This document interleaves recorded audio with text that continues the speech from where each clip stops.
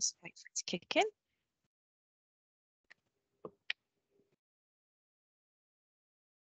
Okay, brilliant. Yeah, so just to repeat myself, we are here tonight for the EYFS 2021 Implications for Provision and Practice in Communication, Language and Literacy.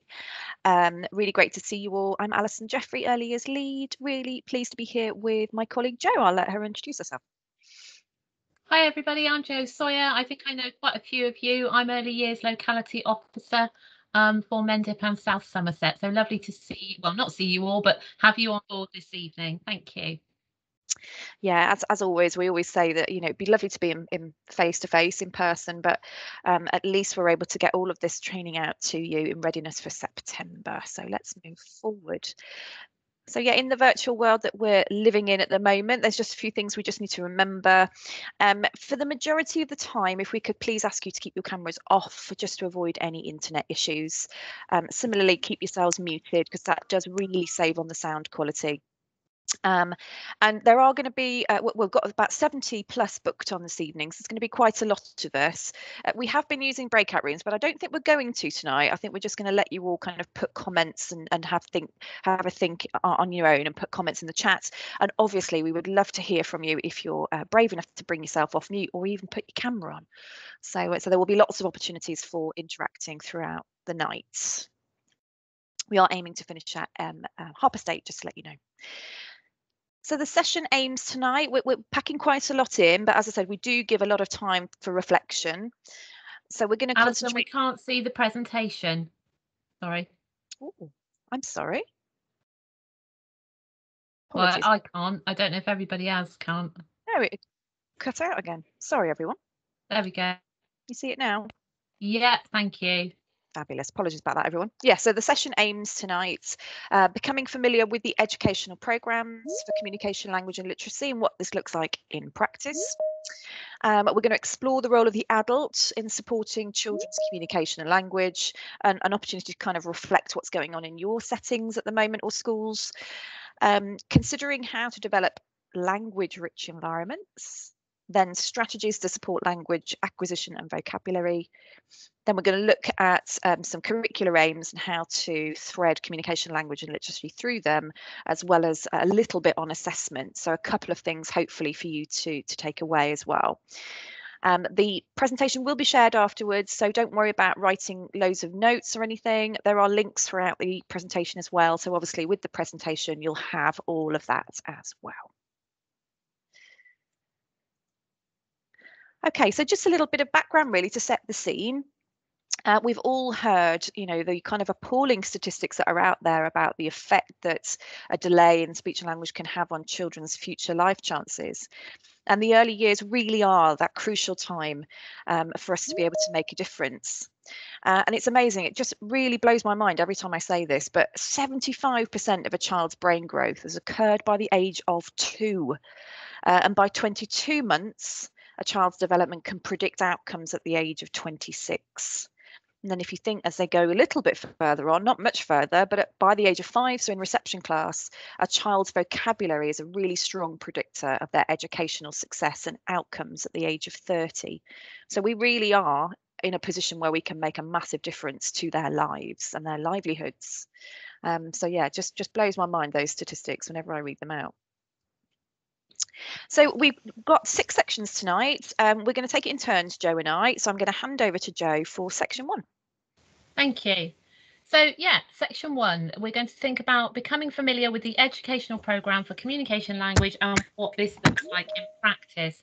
Hopefully you have either read the educational programme for communication language, or you're beginning to become familiar with them across all the areas of learning. But obviously tonight we're going to focus on communication and language. And the educational programmes are the must. So for some of you, some of this will be a recap, but we always say it's a little bit like the children. We need to repeat this, all of this learning about what's coming in different contexts to embed it for us just as much as we would the children.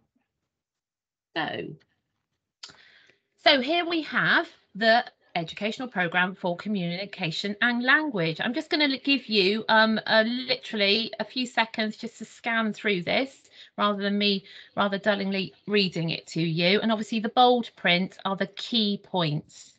So if you just have a couple of seconds to a minute or so to read that one.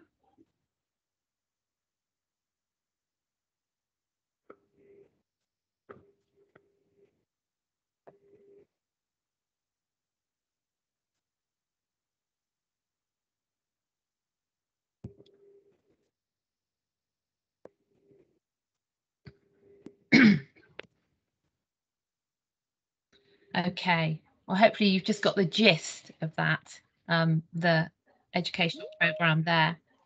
And the need here is to consider the educational programme and ensure that your curriculum reflects this and your provision promotes it.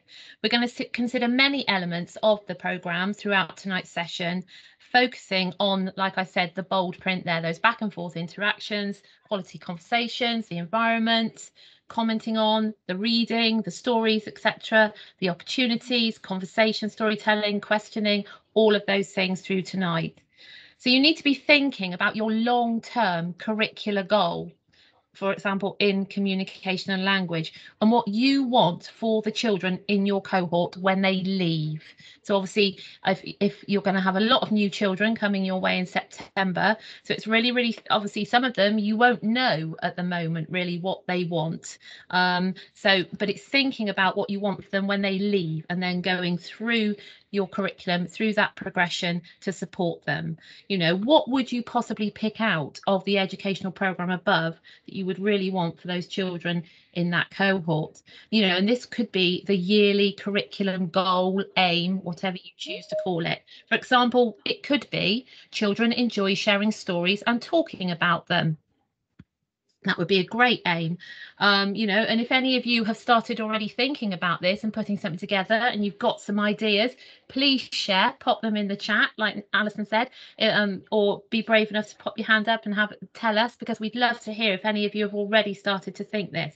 Now, a lot of this will already happen in your provision and in your what you've been doing the last year, the year before, etc. You will be thinking, okay, these children can do this. We want them to do the next thing, and we're going to do this to get them there. But it's just the way now it has been put slightly differently in the new framework. So it's your opportunity now to review, to reflect on what you already do, keep what you do well, and ensure these approaches and the educational programs are embedded in your provision. Slide. There we go. So if we were thinking about the love of books, the curriculum one that I mentioned, the curriculum statement I mentioned just then, and obviously that is a key thread throughout the whole of the communication and language educational programme, we would want to make sure that we can engage them actively in stories, non-fiction, rhymes and poems. So Love My Books here is a fantastic resource just to link into. After tonight you can go away and explore, and has lots of lovely ideas on there to support, because consideration needs to be given to the range of stories, non-fiction, rhymes, poems that you will introduce to the children throughout preschool, nursery, as a childminder, or in your reception class. And consideration also needs to be given to the progression in the stories, poems and rhymes, so that children are introduced to new ideas over time. For example, you might on Love My Books, you would find top 10 poetry books, books in all ages, traditional tales. Apparently they're making a big comeback, and I'm going to discuss that a little bit later. They are really fantastic. Heroes and villains, who doesn't love a story about them? Animals, dinosaurs, etc., etc., etc. And obviously linking to the children's interests as well. The introduction of traditional tales, the progression you may see there, could start with a very simple sort of 8-page board book with feely bits in. For example, I know there is an Usborne, the feely books they have, and I cannot remember the title of exactly of them, but there's a lovely one for the Three Little Pigs story where the child can just touch a feely section for bricks, straws and sticks. But then they would gradually progress to possibly a 25-page storybook where there would be more complex vocabulary and detail. So you can see how that progression would occur. So ask yourself this question. If you want to answer it in the chat, that's fine. Do you have an adequate range of books and that meet the needs of all the children in your cohort right now? And like I've got on my notes here, I preempted myself. This is something to take away tonight and discuss with your teams or reflect on if you are a childminder as well. You know, books need to be planned into your curriculum. I've got to put my hands up here. And as a manager of a nursery, you know, there would be the odd time when it would be my turn for story. And I would walk towards that book area thinking, oh my goodness gracious me, what am I going to read today? Oh, what shall I pick? Oh, I'll just read that one. And that did happen. Now, that's not the right approach. You know, books need to be planned into what you are delivering, and they can link into everything you do, and they frequently will lead you know, future learning and other activities. Books also need to be planned into home learning opportunities, and you need to also here consider parents' level of literacy and their exposure and experience of using books. You may wish to offer books on sort of a lending library service, but also offer books with no pictures to encourage that communication and language between families. And but you must model and tell families that that's okay. It's great to just look at a book and chat about what you see, and this is great for non-fiction books as well, particularly for boys, as we all know. Apologies any gentlemen who have joined us this evening. And encourage families to make up their own little stories. And if they're really unsure, you know, offer YouTube links to a quality retailer of a story so they can grasp that themselves. Believe it or not, not everybody knows The Hungry Caterpillar off by heart like we all do. So definitely worth doing that, and it will increase the parents' confidence, and the child can go home and share it and even tell their parent the story. You know, and I think that's just such a lovely idea. And also making up stories with your child as well. I think that's lovely. I frequently do that with my partner's grandson. Whatever we've done, if he spends a day with me, when I put him to bed at night, we will have a story about what's happened in the day, but it will be very, very exaggerated with my imaginative mind, with him as the starring role. And then he'll bring in his own ideas and he'll just lie in bed and we'll talk. No pictures, but it's a really lovely activity. So model that to parents as well. Oh, next page. So the Education Endowment Foundation, which I'm sure many of you are aware of, their website gives information, reports and lists of evidence-based interventions and various programs. Now, I know we're talking about communication and language tonight, but there's some fantastic stuff on there for early years maths as well. So please explore that when you hopefully will go on that website. We really recommend that you look at the Preparing for Literacy document. As you can see here, this is an image of a poster that summarises 7 recommendations to support improving early language and literacy. And they are very specific, but with some great useful tips. And you can actually go on and download the poster and print it off. So that could be used in a staff room, you know, and used possibly as a reflective document to audit and evaluate your CLL provision. You know, the guidance report offers early years professionals 7 practical evidence-based recommendations to provide every child, but particularly those from disadvantaged homes, which we know from all the other training and evidence that is out there, we really be needing to think about these children with a high quality and well-rounded grounding in early literacy, language and communication. So we're looking at prioritising the development of communication and language, developing children's early reading using a balanced approach, develop children's capability and motivation to write, embed opportunities to develop self-regulation, support parents to understand how to help their children learn, use high quality assessment to ensure all children make good progress, and use high quality targeted support to help struggling children. And as you can see, as I say lots of those things, I'm sure you're already thinking, well, that's in the 7 key features of effective practice. That's in this document. That's in this document. So yet again, another key document you could use that complements many other items that you may be using to create your curriculum and to develop provision to support the children you have with you. Thank you, Alison. I'm going to hand back to you now. Thank you. Brilliant. Thank you, Jo. Yeah, so section 2, I'm going to start to explore the role of the adult in supporting children's communication and language, and just an opportunity for you to reflect really on the effectiveness of the interactions in your settings or schools. So this is one of the 4 guiding principles, the others being, and we're very familiar with them, aren't we? Every child is a unique child who's constantly learning. They can be resilient, capable, confident, and self-assured. Children also learn to be strong and independent through positive relationships. And this one here, children learn and develop well in enabling environments with teaching and support from adults who respond to their individual interests and needs and help them to build their learning over time. And then it's also the importance of learning and development. As we know, children develop at different rates, different times. The framework covers the education and care of all children in your early years provision.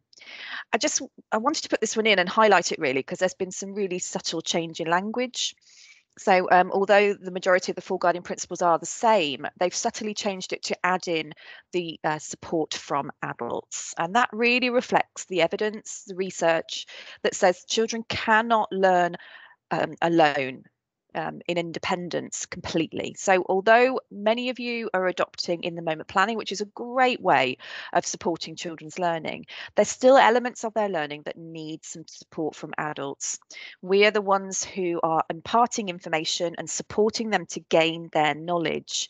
So without our sensitive interactions with children, we can't expect children to always make the next steps they need to make. So for example, one really good example is maths, because maths is very quite fixed in the progression in what children have to learn to get to the next stage. It's that sticky learning. You've got to start with the basics and get it right, so the next stages of that learning happen more easily. And without adults to support that and to put the right things into the environment, to ask the right questions in the right way at the right time, those children are at risk then of not having that learning. So I just wanted to highlight there for everybody that the support from adults is really, really key. So we're going to, over the next couple of slides, just obviously reflect on what that looks like. And it starts right the way from when a baby is at the earliest of ages. And this is called reciprocity. So it's reciprocal, a two-way street. So through ongoing back and forth exchanges of words and facial expressions, children communicate skills, and their communication skills are strengthened as a result.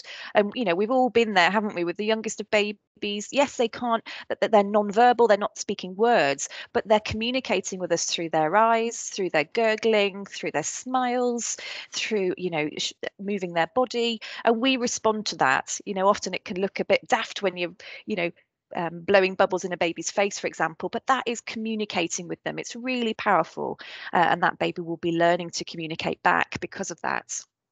And it does begin in infancy. You know, a baby is already learning that communication is a two-way street. And by 8 months, a baby is on her way to complex reciprocal relationships with caregivers. So you can see again that it's this knowledge learning imparted over time that starts with the youngest of babies. And it would be worthwhile just at this point just to stop and reflect about this as well. So as early years providers, we want to be fair to all of our cohorts of children, don't we? We want to give them all undivided attention. We know we all try our best to do that, but actually we need to think about not doing that. So it is common for us to share our time and attention equally amongst all the children we're working with, but we need to change that. Children who are not developing well as communicators need extra help and attention. They need the most highly skilled and trained staff to support them. So in no way am I suggesting that we're going to ignore some children, but some children will be able to access our curriculum easier than others. They will be able to take their next steps. And of course, we need to interact with them at times, but there will be others that are struggling, and we need to give them additional support to develop their communication.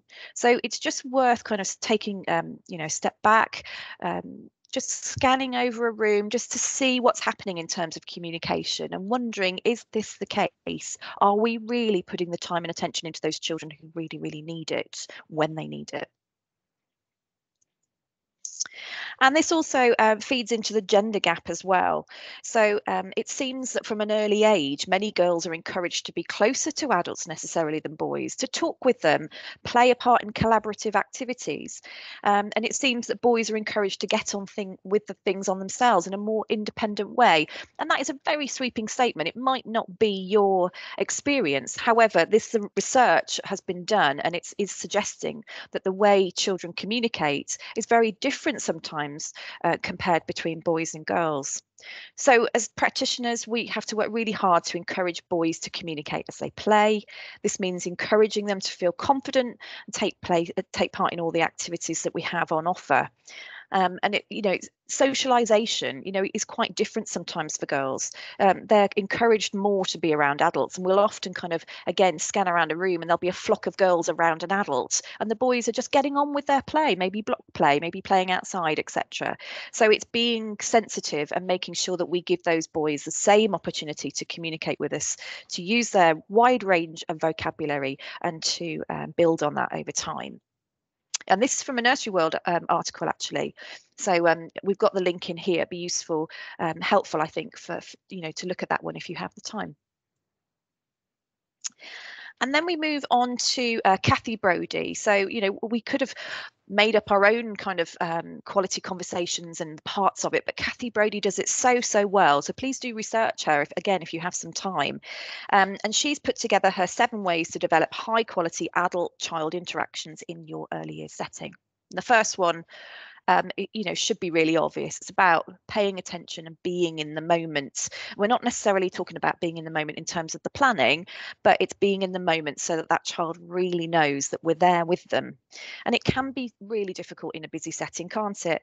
It's full on looking after children, and sometimes you've got many children in your care. However, being in the moment and trying as much as possible to put our own distractions out of our minds will mean you're much more likely to notice when children use new words, when they explain their thinking and explore new ideas. If we're thinking about, oh gosh, I need to get ready for snack time, or I've got to go and do the baby's nappies in a minute, rather than really listening and being in the moment with that child, we may miss things. So it's just trying when you can. I know it's busy, but to just really, really concentrate on those moments. This is also an ideal situation for sustained shared thinking as well. So again, it's where you support a child to develop concepts and extend them, to problem solve or think about previous ideas and build on them. And that involves that reciprocity, that two-way communication. So again, it's having the time to really focus in on what that child's saying and support them sensitively to explore and extend their ideas and thinking, which will really support their learning. Number 2 is about time to think. And it is very tempting to have every single minute of your day filled. We're all working in busy settings or in busy classrooms, and wanting to occupy the children all the time. But I think it's also really important, and I'm sure Jo will build on this in a bit with a language-rich environment element of this, but to have those opportunities for quiet time as well. That helps them just to reflect on what's been going on. They might just be looking themselves at what's happening around them, having a moment of kind of time out. And that is actually allowing them to assimilate their knowledge and listen carefully to the language around them. So really, really important element of this. It could be that you have a quiet den or a withdraw area or just a little kind of cozy nook in the corner of your setting. But those cozy nooks are really important for those moments. Also interesting as well, this made me think about something that Julie Fisher said in our conference, and it's amazing. I know Jo gave you a time to read through the educational programme just before, but what she says is sometimes children need up to 30 seconds to respond to a question they're asked, and for us as adults, that feels quite uncomfortable sometimes, doesn't it, just to sit in silence with a child when you've asked a question and then you have to wait. But actually that's so important. They desperately want to be able to give us an answer to the questions we're asking. We just need to give them that time to really think about it and be able to respond. Number 3 is about modelling language, and we all do that really, really well. We see it time and time again in settings, and our area Senko team tell us that you all do this really, really well, but just worth kind of reminding yourself. So instead of asking direct questions, it's about using open-ended questions and using different ways to interact with the children. So it's using that running commentary that we all know about. So playing alongside children, not questioning them, but just commenting on what they're doing, adding some language in, so that that child is really understanding what it is they're doing and therefore would be able to articulate themselves over time. And also questioning yourself. We're going to sound a bit mad as early years practitioners, but actually, I wonder how many cups they need. I know I'll count everyone here. You know, it demonstrates to the child that actually you're talking to yourself, but you're actually engaging with what they're doing, and it again moves their thinking forward. Number 4 is about showing your interest. And this is really important, isn't it? All children really desperately want to tell us things occasionally, and sometimes we're rushed and we don't really have the time to listen. But it's important that we do. There can be a pressure, you know, to want to record every interaction, but sometimes the best interactions are those that, you know, and they do leave a lasting impression on a child, are the ones that happen in the spur of the moment as well. So really being interested around tidying up time, or children will know that you're really interested in what they have to say if you're actually looking them in the eye and getting down to their level and doing all the things that we know what we need to do, and that will show that you value them and those interactions, and they'll want to do that more. Working with home, again, you know, this is an obvious one really, isn't it? We all know how vital parent partnerships are, but especially with regards to children's language as well. So, for example, the number of different words children hear at home and the complexity of the language. Apologies about the noise in the background. It's my husband's phone going off. But it will greatly, greatly affect children's own language development. Collaborating with parents and encouraging them to talk with their children at home, giving them every opportunity, from walking to the setting and having a discussion with their child, to discussing, you know, the shopping or reading books at bedtime together, can really improve the interactions that they have at home, and will support the learning as well. Number 6 is having fun. Again, quality interactions are far more likely to occur if there's a culture in your setting to really enjoy what you're doing and have a laugh with the children. You know, those moments that are really hysterical, you know, really do laugh and have fun with those children. They will love it. If you laugh with them at a silly joke they've done, or you put a silly word into one of your favorite nursery rhymes, you know, that kind of thing, that playful use of language will really support children to want to do that as well and encourage their learning as a result. And then lastly, it's those shared experiences. And we've been referring to lots of this during our training. It's about rich first-hand experiences. And sometimes the best quality interactions are those that actually don't involve any language at all. So it might be that a bee flies in the window and comes into the setting. You know, that moment to talk about that and to discuss that is sometimes one of the best experiences from an interaction perspective that child, you know, will enjoy that day. And it's important knowing that someone else is interested in what they're looking at as well. So if you're looking at a worm, you know, wriggling across the pathway, you don't even have to say anything about it. Just by looking at that child, or kind of raising your eyes or looking in wonder, will know that they're with you and you're sharing that experience with them, which is really powerful. Okay, so a bit of time for you to reflect yourselves now. And as I said, we're not going to put you into breakout rooms tonight. So please do use the chat and interact. And if you would like to put your hand up and obviously speak, then you're very, very welcome. But thinking about those 7 Kathy Brody's, you know, those features of effective interactions with children. Is there anything that you might think about doing differently? Or on the other hand, are there some really great things that you're doing that have a really great effect on children? We'd love to know.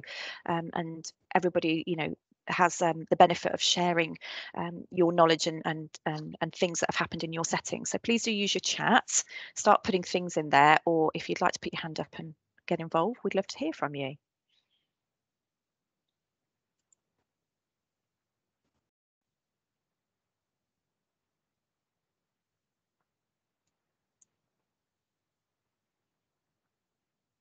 So we had some the other day, for example, around activities like the mud kitchen and the kind of interactions that go on there, and the practitioner being there and talking about kind of cooking things that the child probably hadn't had experience of, and just commenting and adding to and say, well, should we add the garlic in and things like that. So it's having those interactions that extend the child's thinking in terms of use the mud kitchen, for example.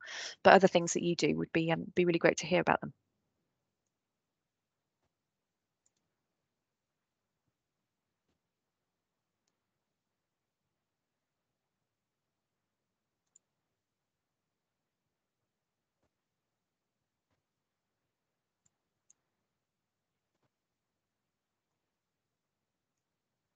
everyone's being quiet.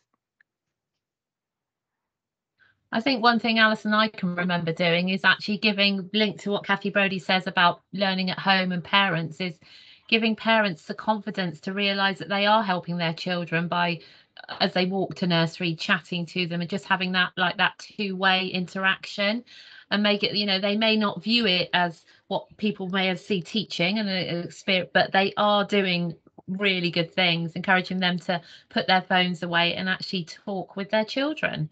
Very simple, you know, and talk through just what we would call boring daily activities. You know, children when they're little, they love to help with putting the washing in the washing machine, and you think of all those different words you can introduce them to, etc., through day-to-day routines. It doesn't have to be, oh, let's get the paints out, let's do this. It can just be, you know, when you're doing your housework. So it's encouraging, you know, parents to realise whatever they're doing and encouraging them to communicate and have the confidence to do it as well, I think.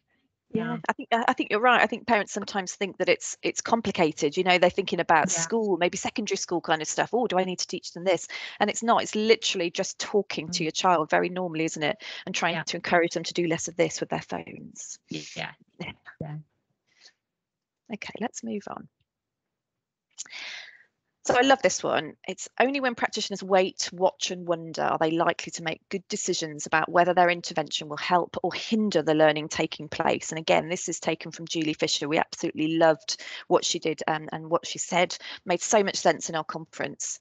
And this is about being attentive and sensitive and asking yourself questions rather than bombarding the children with them.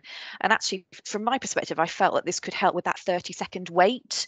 So actually, in your mind, you're thinking, I wonder why they're pursuing this idea. You're not saying it out loud. I wonder whether this play arose from explorations yesterday. But it's just allowing that space. It's giving you time to reflect and think and wonder what's going on. And you know, if they're getting frustrated, maybe you're picking up on little cues and things like that. So so yeah, it is definitely about being sensitive with the kind of interactions you're having. So yeah, take the time to talk to yourselves first, and then you're less likely to talk too much as well. Sometimes we pepper children with things because they, you know, it's that quiet moment, but actually, you know, even asking what you are doing means a child has to stop what they're doing in order to answer your question. So using some of these different techniques will support children to carry on, but be supported at the same time. We have got some lovely examples that have just come through, Alison, in response to the Kathy Brodie bit. So I don't know. Mandy Trout says, we had rhubarb out, the children cut it up and used pebbles for the crumble top. A 4-year-old then instigated a conversation with an adult and her peers about what would be good to go with it. Oh, that's lovely. Amazing. Yeah. Talking Love a bit of rhubarb as well. Yeah, I was going to say I'd go for custard with that one. Talking to children about their home from Natalie, what they did at the weekend. Do you help mummy? Explain what we are doing and why. And Ryan said, we encourage our EAL parents to continue speaking home language, and over time their child will pick up English. Most parents worry and think they should use English, which doesn't come naturally to them. Yeah, definitely. Some really lovely ideas. Yeah, it's nice to talk about EAL children as well, because a lot of this is absolutely spot on for them as well, or for all children. But yeah, absolutely great, Ryan. Thank you. So thinking about questioning now, and this did come up in the educational programme, you know, one of the bits that was highlighted and Joe pointed out. And it's worthwhile just thinking about the kinds of questions you use. And this could be something that you do like as an activity with a peer-to-peer observation with your colleagues, or for childminders to talk about this with your childminding networks. But the different types of questions here, we've used the example of Winnie the Pooh just to make it, you know, to make the examples more obvious. But those evidence-based questions. So how do you know Winnie the Pooh got stuck in the rabbit hole? And then you're exploring the reason and the theory. Why did Winnie the Pooh get stuck in the rabbit hole? Then you've got your counterfactual suggestions. What would have happened if Winnie the Pooh had not eaten the honey? You can see that these open-ended different types of questioning just opens up possibilities for other answers other than those closed questions, which is really going to limit the children's responses. And then you have your false belief. What does Winnie the Pooh think has happened to stop him getting out? And then your future hypothetical suggestion. What could Winnie the Pooh do next? And it sounds complicated, the names of these types of questions, but you can see and reflect on the questions we use every day and the different types of questions we use. So supporting other colleagues to use these as well just might be, a worthwhile exercise to do and to audit maybe.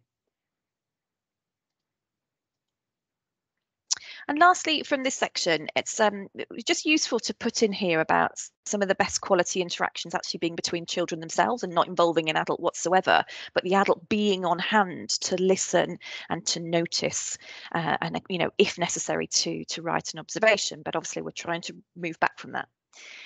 So don't underestimate the importance of those peer interactions, especially for those shy or reluctant children as well, because they will often speak to their peers much easier than they do speaking to an adult.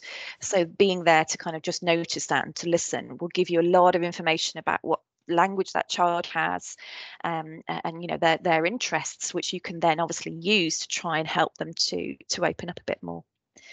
So encouraging children to collaborate together. So, we think about projects being a school thing, but actually you can have really simple projects that children can work on together in nurseries and preschools and in childminder settings as well. So collaborating together on that, rather than, taking over, it might well lead to unexpected and interesting solutions that you haven't thought through. So just letting them kind of solve those problems together. Also allowing children the opportunities to appreciate those different styles of speech as well. So, for example, when they talk to an adult, they might speak differently than when they speak to a friend or when they speak to a baby. That's a very obvious one, isn't it? And actually, that was part of the early learning goal in previous EYFS profile was, teachers actually had to talk about whether children could do that because it's a skill that they learn over time. And just one question, a bit of food for thought really to take away with you, but it'd be interesting just to see how many observations you have of children talking amongst themselves, or whether they're more dominated by you talking to them and getting a response, because it might be quite interesting if you don't have many to trial that out for a bit and see what evidence you might get. And again, remember, noticing doesn't necessarily mean writing down. Okay, thanks. I'm going to hand back over to Jo. Thank you, Alison. So moving on now to section 3, we're going to look at that part of the educational programme for communication language, which talks about that they should have those quality conversations with adults in a language-rich environment. So we're now going to look at what we provide for the children. And again, this may well be a recap for some of you, because I know I've visited many settings and childminders, and I'm astounded at the amazing ideas that are out there, and I often jot them down to suggest to somebody else and store up here for future support. But let's really think about it and see what else we can come up with to offer those high quality language experiences. So again, we're going to ask for your thoughts here, so please be brave. We don't bite. If you would like to come off of mute or pop something in the chat. What can early years settings do to provide a language-rich environment? So have a real think about, and here you could just put down anything that you have, particularly in your provision, that works well and encourages this. What is it you have done? Is it a certain area you've created, or is it the actual physical resources the children can access? And you hear children communicating and using language they've never used before, or something you do with the children. So if any of you would love to, we'd love for some of you to come forward and give a couple of examples. Give you a minute or so to obviously think and give you time to type if you'd rather not come off mic. It was often those quiet moments again, wasn't it, where actually it promotes language. Sometimes if you've got the music on in the background, if for a minute you turn it off and then just be quiet, sometimes that will create opportunities as well. Yeah, so it's not always about the objects, is it? It's about literally the like you just said, that what they can hear as well can be distracting. I'm going to talk a little bit about it in a minute. The lighting, things like that can even have an impact. Oh, that sounds lovely. We have put a fairy garden in our outside area. Well, that's just great, isn't it? Because that would definitely spark. That's Sarah. Thank you. Or Sarah. Sorry, I don't know how to say your name. but that would definitely spark lots of you know, language and excitement as well. They would want to talk about it and ask those questions, and like Alison said, you as the adult could model those. Well, what's this, how did this get here, etc. Yeah, and then you just add those little provocations when they're not there overnight, don't you, and it just sparks them off again. Tessa said we have story and rhyme props each day in the book corner, an extensive range of story sacks which parents can borrow. Fantastic. We have books on the tables, e.g. on a number game table, we'll put a number book, dinos on the floor with dino books. That's fantastic. So children don't just see books as a standalone event book, but reading at the end, you know, story time at the end of the day, which we all tend to do, which is absolutely fine, but it's woven in. It's a natural item to have within your day-to-day provision. That's really lovely, and I like the story sacks and parents borrowing them. Lovely to support that extended learning in the home. Oh, it's all coming in now. We have life. Oh, Sue's a very that's gone down. Old mobile phones, yeah, old mobile phones. Brilliant. A pair of phones connected by a long tube. Brilliant, love it. Lovely, yeah. You know, that's role play, isn't it? That's a great way to encourage it, and we're going to talk about that as well. I just see somebody has just put, we have purchased the You Choose book, so I'm very excited to explore them. Yeah, I agree, Philippa. I think they're more exciting for the adults, and that's something you can just sit with a few children and really have fun with.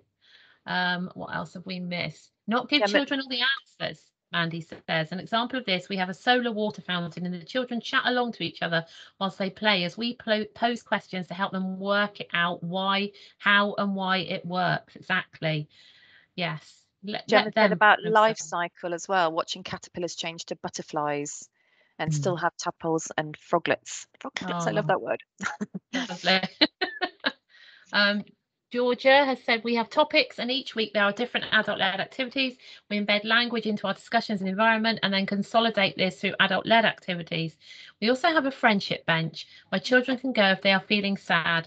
The children notice peers sat there and help them to comfort them using lots of quality language. That's absolutely lovely. Oh, that makes me feel all warm and lovely inside. Yeah, and it's nice to see them using language, you know, to support each other as well and to help somebody. It's not always, obviously they're learning through that, but it's not always about factual information about something. That's lovely. We have an apple tree in the garden, so we ask about the size of apples, what we can make with the apples, apple crumble, apple pie. There's a bit of a theme tonight. We've had rhubarb crumble, now we've got apple crumble. This is making me hungry. This is lovely ideas. Thank you so much, everybody. A real range there. You know, we're talking about, you know, just letting children lead what they're doing, encouraging, you know, in role play, support, including families at home. Lovely, really great. Thank you very much for those ideas, and you know, I'm sure there'll be people here jotting some of those down and borrowing them to use in their settings, which is what it's all about. So how can you provide a language-rich curriculum?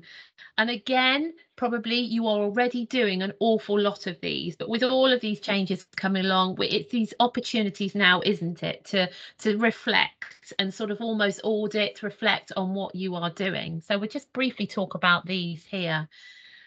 You need to have those close relationships, and we're talking about this from day one, between you and the children, you and you and the parents, the family, possibly extended families, grandparents, between staff as well. If children feel happy and confident and at ease within the relationships, then they will obviously feel happy and relaxed to talk as well. And if they can see that, you know, that two-way interaction occurring between you and the parents and you and other members of staff as well, then you know, it's really important, and they will have that being modeled to them.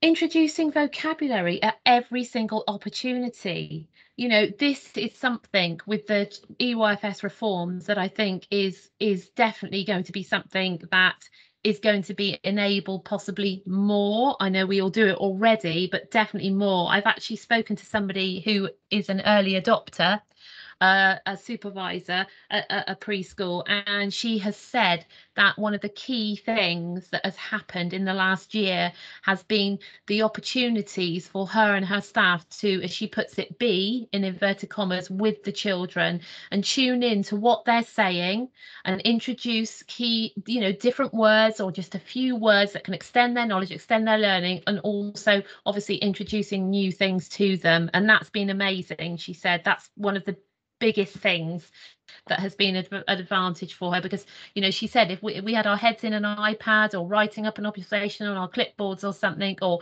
we would have missed all of these lovely little bits that we are finding out about the children. So yeah, and introducing vocabulary at every opportunity. One thing she did say though, and I hope Alison would agree with me here, at every opportunity, I think Alison said it just now, we sometimes need to be careful that we don't almost overstimulate and think, oh right, well one of the goals is we've got to talk to them all the time and give them all these new words. It's about letting them have time to absorb them as well and possibly use them in a different context in the setting, or you talk to the parent about it and they can use them at home. So think about that. Giving time to talk as well. Alison's already talked about the 30-second response thing, and it's hard. 30 seconds is a long time, like she said, but again that links to that early adopters experience, having that time to be with the children and talk to them about their experiences at the weekends, or just she said to me that one of the loveliest things was just being able to possibly sit with the children when they were having a snack and have that normal two-way interaction, just a chat. That's all it is, but you can imagine how much key learning was happening then. Having a range of resources to support children's role play and acting out ideas. The role play has already been highlighted with Sue. Thank you, Sue, giving us that thought about mobile phones and telephone. Every child witnesses a member of their family on a phone, making a call, all of these things. So having those resources, and often the real things are better than what you would call a plastic phone, and it encourages them to have those two-way conversations as well, even though sometimes you do hear the odd strange thing that they say to someone on a phone that they've heard their parents say.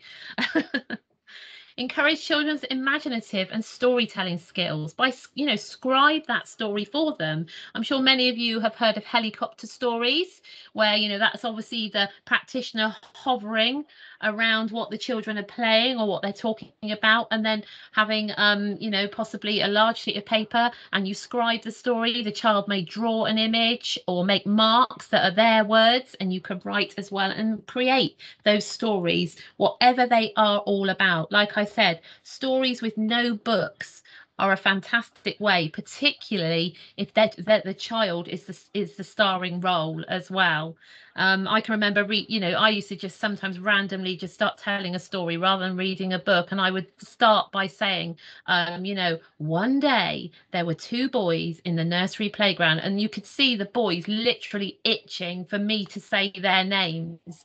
And if I did pick two of them, they looked at each other and everybody else as if to say, yes, it's me today. I'm the starring role. But it used to spark so much off, and then sometimes they would role play those stories as well.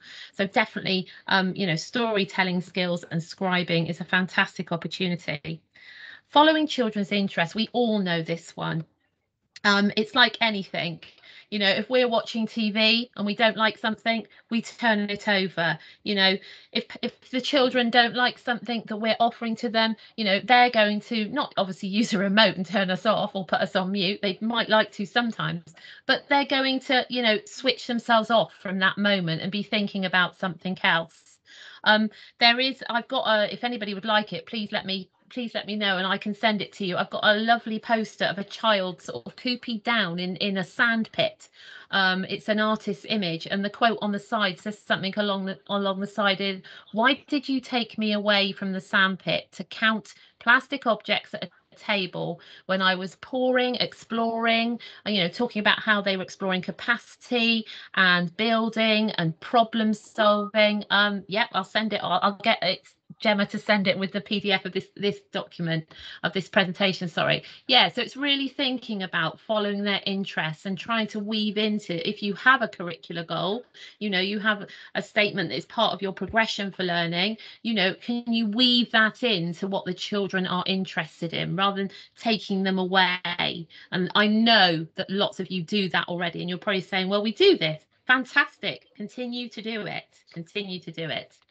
And create exciting provocations with open-ended resources that children want to look at, touch, feel and explore. You know, I visited a setting, oh, this was probably a good 2.5 years ago. And I can remember the ladies there telling me that they had some teapots, a selection of all sorts of different ones, you know, stainless steel, really pretty china ones, you know, sort of one, they had a really large sort of catering teapot there. And I was like quite fascinated. I said, what's all this teapot stuff? What's going on? The children were playing with them in the water and taking them to the role play. And apparently when one of the members of staff commented to another something about, oh yeah, we had a cup of tea and we made it in the teapot and it made such a difference, a child overheard this and said, what's a teapot?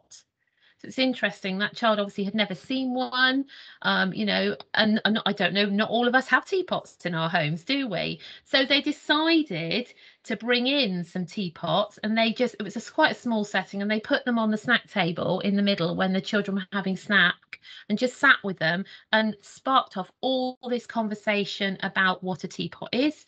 That then led to them to visit a local cafe, to experience a cup of tea, etc. And then they played with them in the role play, and so on and so on and so on. So you can see how that exciting provocation from actually the children did lead to that exploration and all that different vocabulary and all those different experiences. And I'm sure that your children appear some mornings, some afternoons, days with random objects, or they've had an experience, and an object or just a photograph can be a provocation to support, you know, moving forward and encouraging children like this little one here in the picture to really want to explore, touch and feel.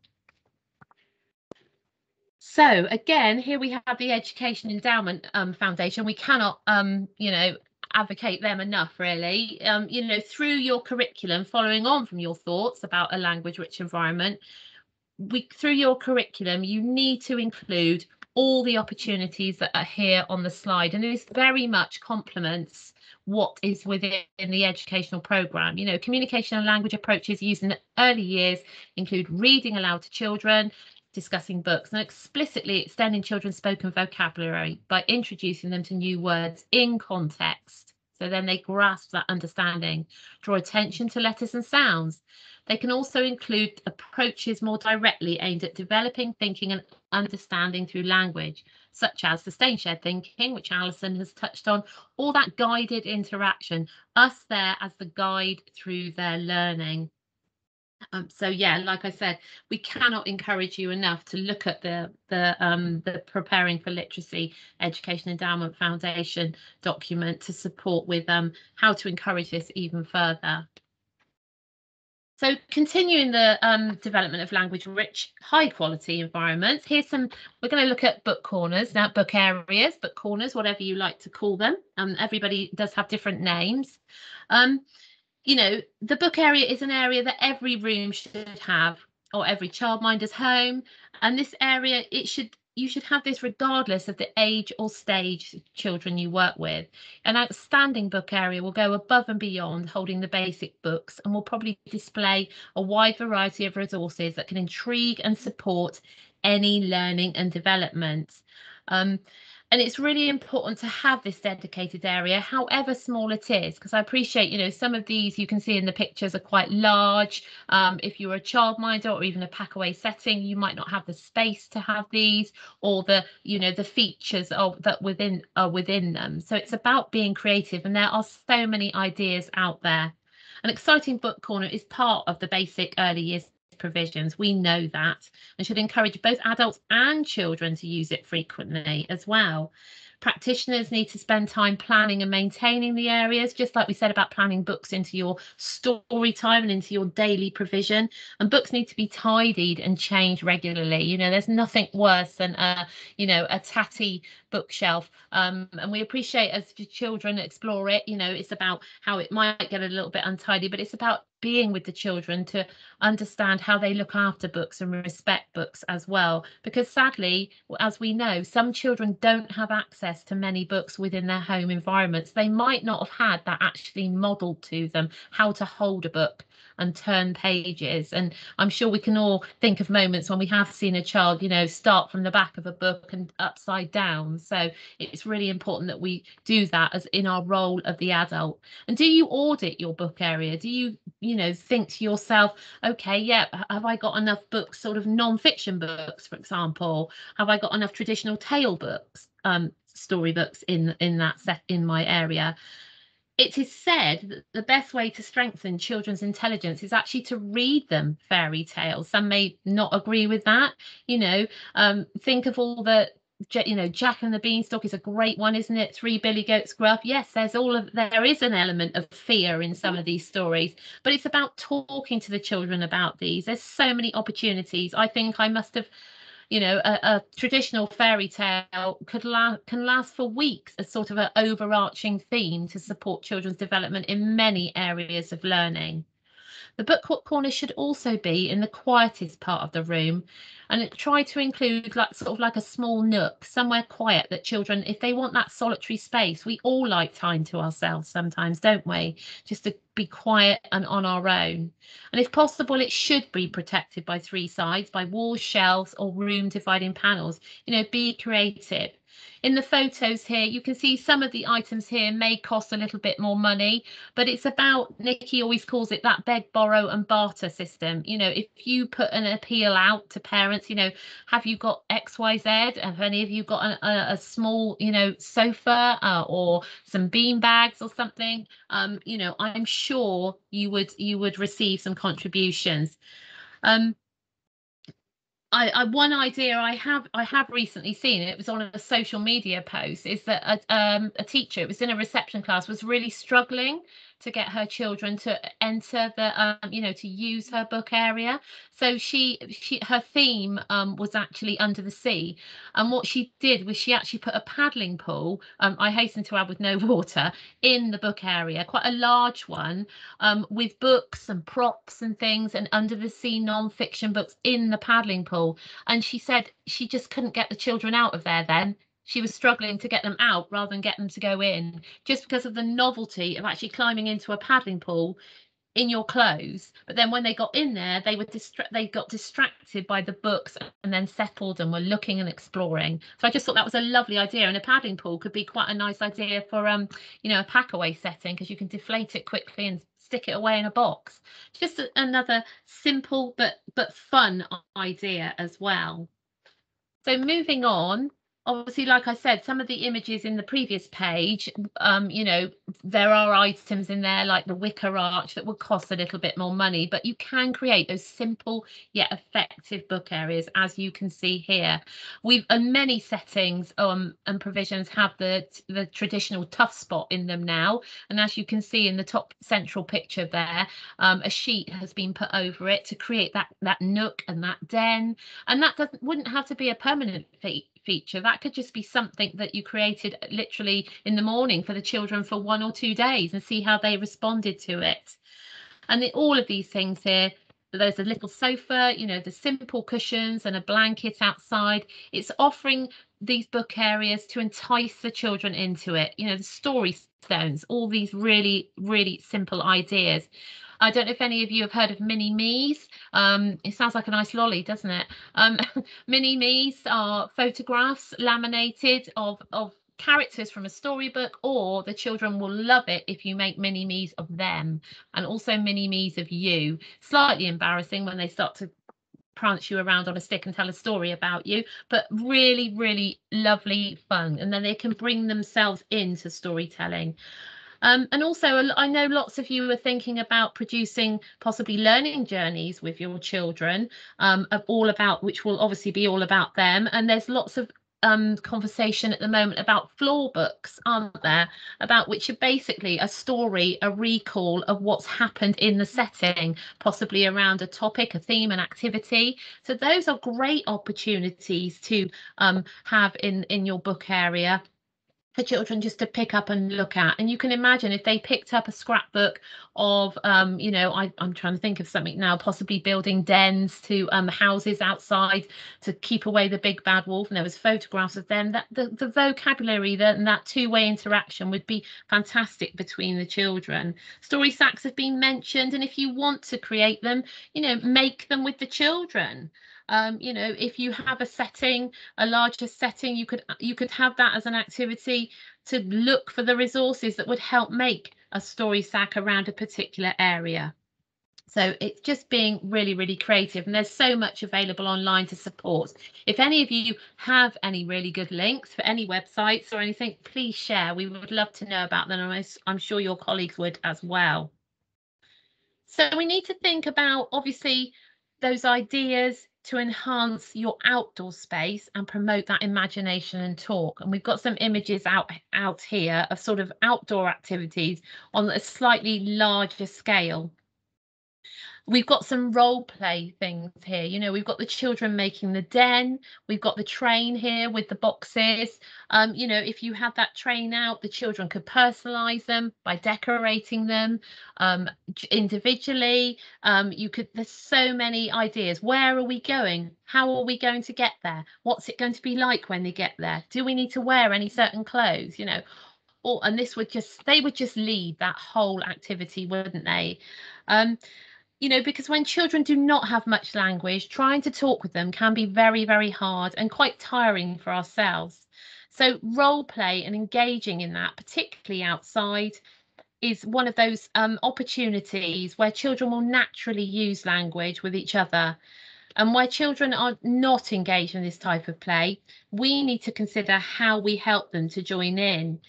We all know that if you just walk over to a home corner and there's a couple of children in there, even if you don't say a word, they will eventually pass you a cup of tea or a plate of very random, strange looking food and expect you to just instinctively join in with them. And then there is your cue, there is your opportunity to begin to use those words. Oh, thank you for that.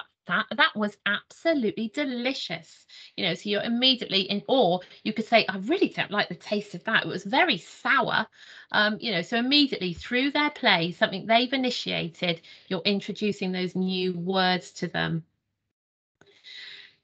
And it's just thinking with your commentary, with their role play, about joining in with them, making sure that you give those opportunities.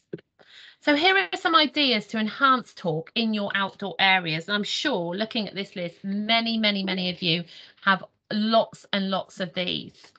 I'm just going to stop there because I would like to read a couple of the things that have come in. Tessa has said our books in the book area are changed daily in line with our colour coding system, which rotates the resources, ensuring all areas of learning are covered daily. That's fantastic. And Natalie said in our nursery we have a massive train that's been there for 15 years, and when the children sit on it we ask questions about who is driving, where are we going, can we have ice cream, etc. Sounds like a lovely resource, very nice, and gives so many opportunities for that conversation to develop and that vocabulary. Great. So yeah, back to the ideas outside, and like I said, I'm sure many of you have these. And some of them you might be thinking over the last 18 months, well, no, we haven't had them because obviously COVID restrictions have been in place. But as we possibly return, fingers crossed, to some form of normality, hopefully these are your opportunities as you reintroduce some of these areas that you may not have had. You begin to evaluate and really think to yourself, do these things offer rich language opportunities? Do they offer opportunities for talk to happen? Do I engage with them in these areas to promote that talk? Thinking about auditing these areas. I'm not going to read them all out individually because you can see them on the list there. you know, if you would like to audit your environment, which includes the outside and includes a section on the characteristics of effective teaching and learning, we have a learning environment audit on our EYFS reforms page. And I know Nikki the other day, when she was delivering this training, she mentioned that she can access a book corner audit as well. So if you are interested in that, please get in touch, and I will nudge Nikki to organise that, and we will make that available as well. So yeah, just some ideas there to make sure it's not just about offering these areas, it's about making sure how we encourage children to engage, and how our vocabulary and interactions encourage that engagement and enhance the talk. So, communication friendly environment. Now, lots of you have probably heard of the term communicating friendly spaces as well. And these are spaces that encourage and promote good communication. And the approach focuses on the role of the environment in supporting speaking, listening skills, emotional well-being, physical development, and general engagement. So everything basically in that statement there. It supports a communication friendly environment will support all of these things. The environment in which a child learns can be an important factor in supporting their CNL development. So take it right back. Imagine if you had a blank classroom. What elements should you consider to develop a communication friendly and inspirational place? If any of you would like to pop any thoughts into the chat, that's fine. But I think we've talked about an awful lot of them there.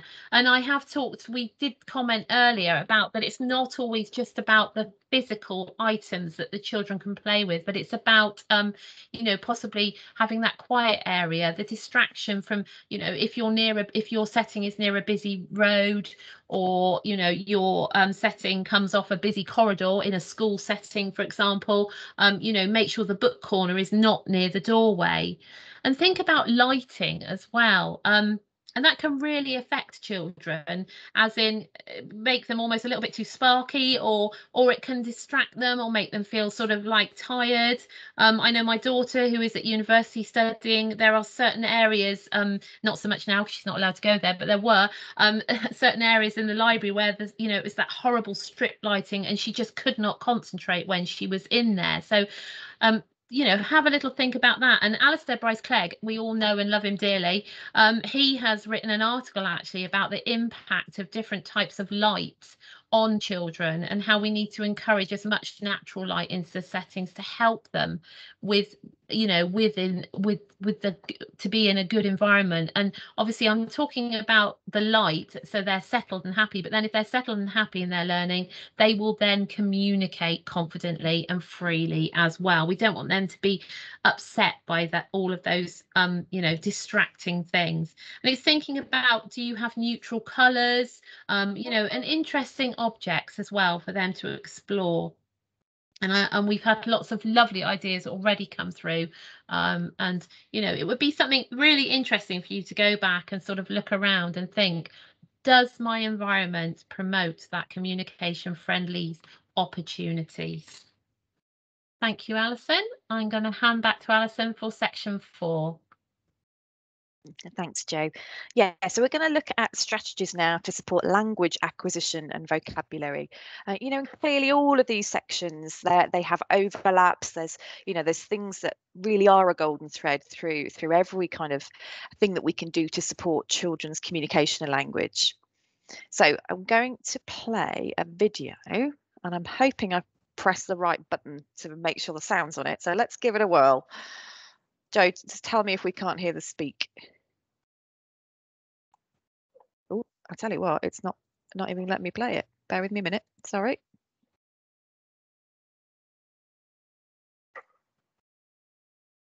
Usually has the arrow and the play button in the middle of it. It's not allowing me to do it. Bear with me a minute. So this is from the DFE support pages that have come out recently that we've shared as link workers, and this is what they've produced really to support preschools, nurseries, childminders in actually implementing the reforms, and all the different areas of the YFS have been included, and this one is about communication and language, obviously, which meets the theme of tonight. So I'm hoping the sound is going to play. Can you hear that, Joe? Can you hear it? No.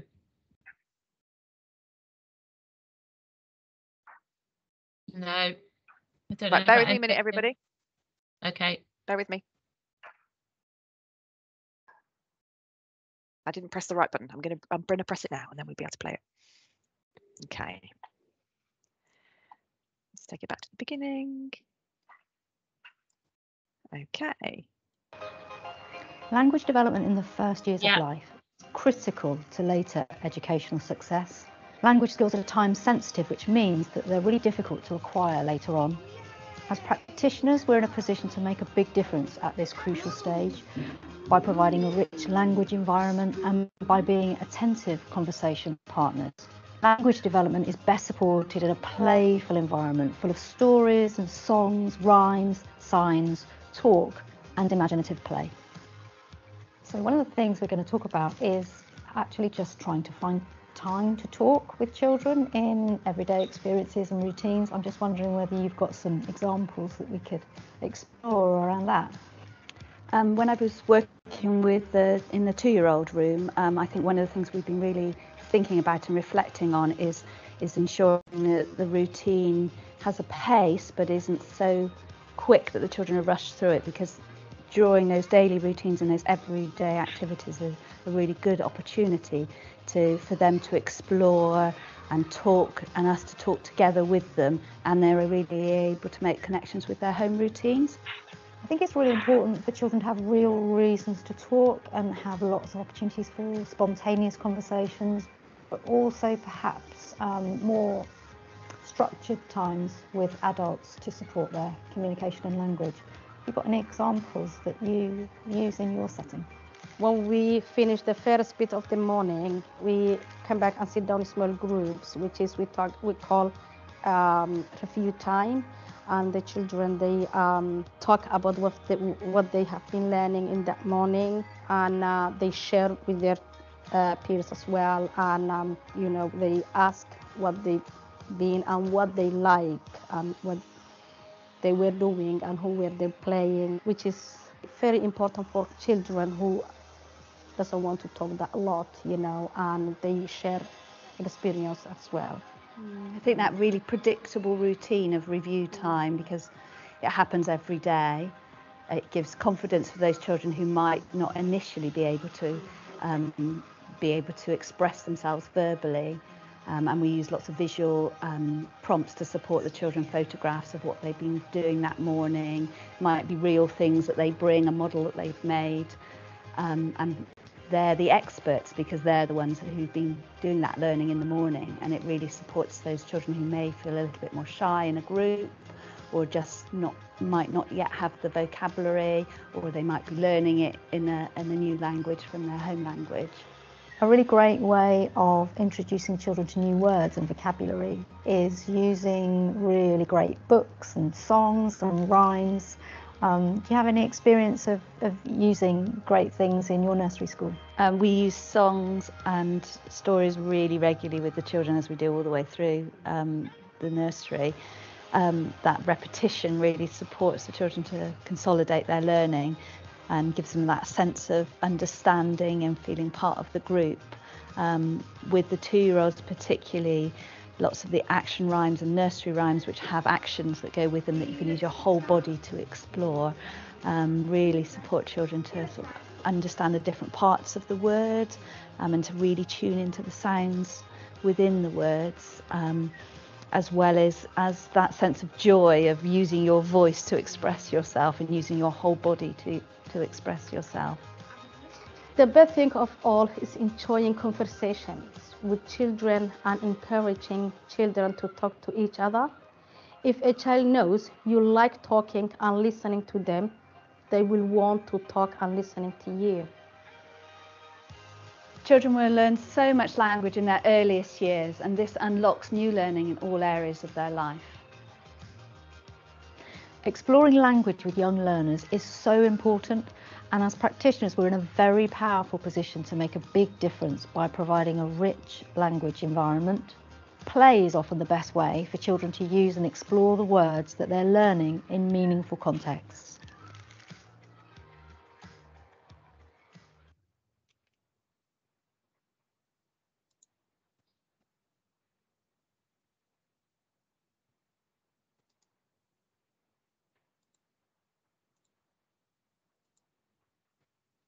Okay, so that, yeah, as I said, that was taken from the new DFE resources that they've put out to support early year settings to put the reforms into place from September. And this is just another screenshot of that, of the page and what to expect when you go onto that resource. So there are 3 areas that split for communication language, and obviously the one we were just looking at was about interactions. There's also about exploring language and listening and understanding as well. So do yeah, look at those. Some good stuff there. Okay, moving on now. So what we need to think about is everyday words. We've talked a lot about extending vocabulary, and there will be words that children use every day. Words such as house, street, tree, and car. You know, all of those ones where we hear children just you know, verbalizing just one word to begin with, not necessarily stringing words together. And those will be the familiar words that they know about. But just to make you aware that there are also a list of words, you can get these off the web, you know, very commonly known off, you know, many of you will already have these listed in your settings as well, and you will know all about them. But be aware of tier 2 vocabulary words as well. So these aren't the everyday ones. So it's important to use these type of words in context, but in our settings, so that we introduce children to those words and we're building on their vocabulary all the time. So I just wanted to highlight that really for you. What I really love about the EYFS 2021 is it really puts an emphasis on rich first-hand experiences for children, and you know, making sure that we're putting those into place in our settings. And one aspect of it, especially in understanding the world, is about visits and visitors. And a colleague of mine, Sue Rayner, if you've been on the maths training, you'll know Sue, or if you're a teacher, you'll recognise her from moderation training. But she was a teacher for many, many years in Bristol, and her class of children often they lived near you know, things like the beach, for example, but they'd never actually been on the sand. So she said that it's so important to kind of put these things into place for children. And you know, some of these go from the sublime to the ridiculous, really. The zoo lab, which some of you may have had in the past, obviously that costs, and that's a visitor that's coming in at a cost to your setting, and you might not have a budget for that. But on the other hand, a visit to your local park will also give really kind of rich experiences for children. They might not have a lot, and actually being with their peers there, listening to the language, you know, you helping them to use the resources, you know, is a really positive thing. The one I love most on here is the visit from a chicken. And when Sue talks about it, she said that was one of the most amazing days in all the children in her class's lives, they say. Literally, the chicken just came and hung out in the outdoor area for a day. And the amount of language that prompted, and the talk, and the kind of problem solving, and all of those things was just absolutely brilliant. The church can be a really great place as well to visit. Nikki the other day in one of these training sessions was talking about the acoustics, and I hadn't really thought about that. So children listening to their voices with different acoustics, singing in the church, you know, speaking to each other from across the side of the room, you know, could, you know, really kind of open their eyes to new experiences that they might not have had before. And then, of course, drawing on the people that you know. So, you know, the children in your settings, do they have parents that do different kinds of jobs? You know, invite them in to talk about what they do for a living, and perhaps demonstrate some of the things. As you can see here, there was a visit from somebody from a lifeboat crew, and I can just imagine that being absolutely amazing. Sue's just put they had a visit from a turkey. Is that right, Sue? Oh my God, that's amazing. So yeah, the chicken or the turkey, I just love that. Been saved from Christmas that visited us. Or imagine the conversation around that. And actually, for understanding the world, thinking about the past, you know, talking about Christmas in terms of that and the way that people have turkey. If you've saved a turkey at Christmas, that's an amazing experience. And then, of course, there's some observational drawings of, you know, at Clevedon Pier. That's, you know, potentially for older children who'll be able to sit and do that kind of activity. But you can just see these examples of things that you could easily plan into your academic year. And again, just using the most mundane experiences or the most mundane everyday kind of things to try it and use it imaginatively, so that you're influencing the children to use their imaginations as well. So this came from an idea that Greg Bottrell, and if you've been to some of our previous training, Greg's done a couple of sessions for us, and his imagination tree is well worth a look at. Some lovely ideas, but it's about being playful, being imaginative, going back to our own kind of childlike behaviors. And you know, this isn't just a tree on the left, it's not just a gnarly old tree. You know, there might be fairies or goblins or something living in it. The tree might talk, that might be its mouth, or that might be his eyes. You know, they're looking at something, and opening up children's imagination to the awe and wonder of the most mundane things around us is a real gift, really, for supporting children's language acquisition and imaginations. And then the one on the right, I really love this, and Nikki's done this a couple of times. She's talked about the man and the signpost, and obviously prompting children to think about where that man is going. I wonder who's taking with him. I wonder how long it's going to take him to get there. So you can just see these really kind of very mundane situations can open up some opportunities for us. And going back to the visits and visitors idea, like Joe said before, it's really important to plan for books, so that you can make the most out of them and make sure that you're prepared for using those books and extracting the language and the vocab that will support children. And the same can be said for planning in your visits and your visitors, or the experiences, the rich first-hand experiences that you want your children to have. So, you know, we all know that life can get really busy, especially in the summer term, when things kind of just concertina up and you know, gets difficult to fit things in. So planning it in advance, structuring your curriculum around these things could be one way of looking at supporting children's not only their acquisition of knowledge, etc., but also their learning across all 7 areas. You can see camping role play, you know, things as simple as that, but being planned in. You know, you're going to be able to do it and do it effectively, so the children can get the most from it. And then again, past and present, you know, Sue just used the example of the turkey at Christmas, but talking to children about their past could be as simple as what they did last Christmas or what they did at their birthday last year. You know, those things that they really will remember and want to talk about, but is encouraging them to use past tense and all those things that we want them to learn to do. These are really great books. Just an idea, really, of starting to think about different books to have. And I know we've obviously talked at length about books already, but this is more to do with the kind of understanding the world, giving children new knowledge, but also giving them the opportunity to talk about their own experiences, to encourage those rich first-hand experiences. The book on the left, which is The Great Big Book of Families by Ros Asquith, is really brilliant. So basically, it gives examples of lots of different families, lots of different cultures, families of all shapes and sizes, you know, so that the children actually can think and compare and contrast with their own families. And that just opens up the opportunity to talk about those kind of things, you know, wonder about them and wonder why things are different sometimes.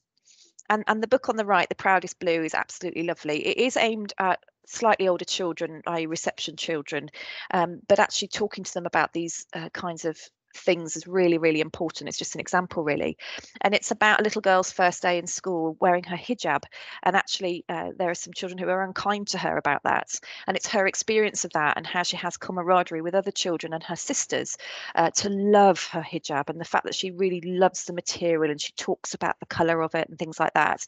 And it really explores those kind of cultural aspects that we want all children to know and understand.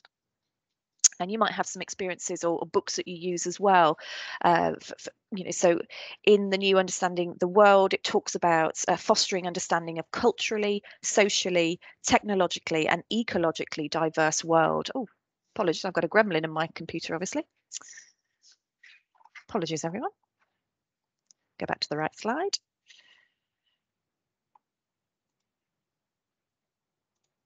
That's better. So if you've got any suggestions of books, please do put them in the chat, because everybody likes to have a recommendation of a good book that they've used with children.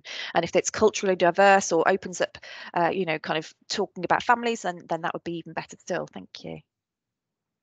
And again, the resources that we use as well, you know, the things that we have in our home corners, out in the mud kitchens, in our continuous provision, it's really good to understand what experiences the children are having at home, and obviously try and include those in our everyday provision for them.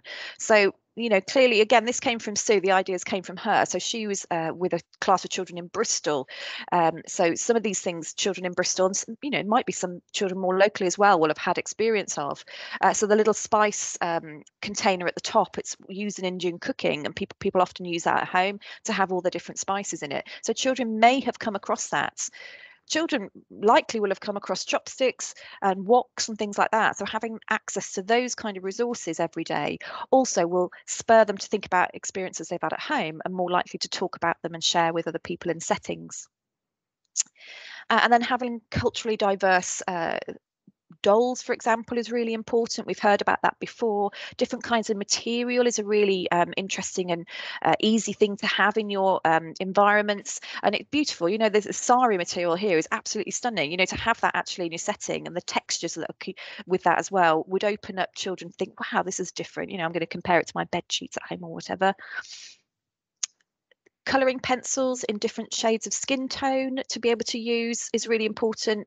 And although our children are very young in our settings, you know, they can use sophisticated artist materials. So actually having really nice, delicate pencils like this, as long as we model the use of them, can be used really appropriately and actually give that aspiring artist the chance to actually get the eyelashes in place, rather than using these big paintbrushes where you can't get any of that kind of detail. And I just wanted to highlight this book so much. When I talked about this the other day in one of our training sessions, somebody said they've used it and they absolutely love it. So it's by an author called Trish Cook.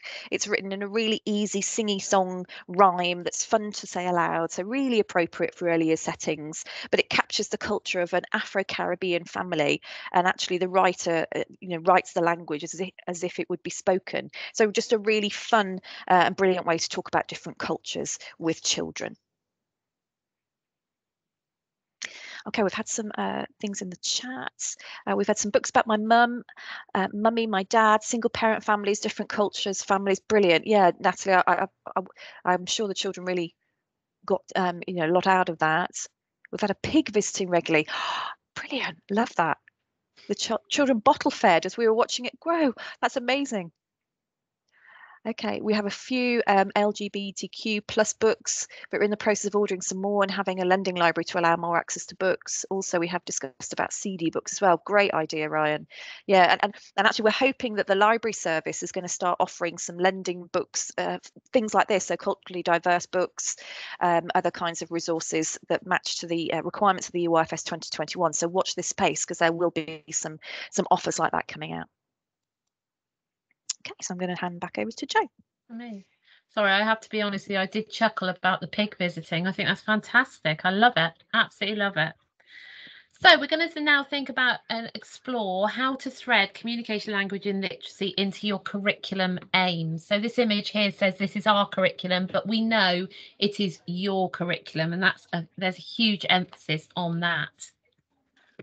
The next slide here is just a quick recap and summary of the educational programme for communication and language, and this might be a format you like to use, because obviously it picks out those key highlighted statements of the must that your curriculum must demonstrate and support children in.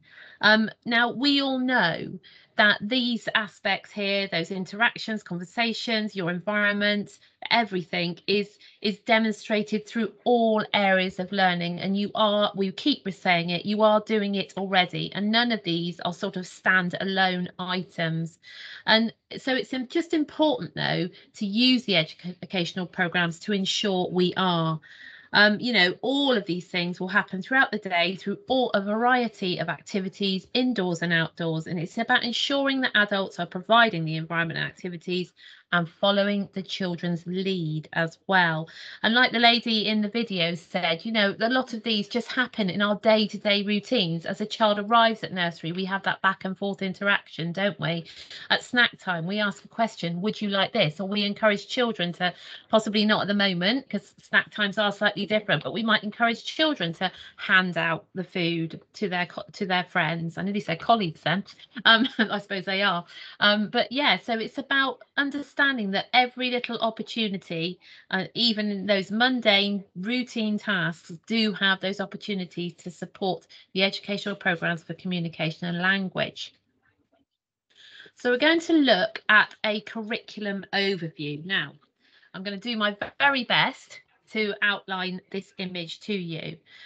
Before we actually look at the links in the curriculum to communication and language, we wanted to share this curriculum overview from Sheringham Nursery School, which is where Julian Grenier is the head. And this links to their curriculum and assessment policy, which links to their curricular goals. And Nikki, who wrote this, and I agree with her, and I'm sure Alison does, said, you know, this brings everything together in a way that your routines and activities fit into your curriculum, which is ongoing, which is what we already do. You know, you can remember the cycle images of not plan, do, review, but the observation assessment planning cycles in the what we I know we're still using it at the moment, but what we may say is the old EYFS. Those cycles are so common, such a common thread in early years. So this is an overview and encompasses everything, and obviously focuses on communication and language. The blue circle, the inner circle, depicts a curriculum overview, which links to everything you are aware that your educational programme/curriculum must involve. And these are the activities and experiences for children as set out under each area of learning.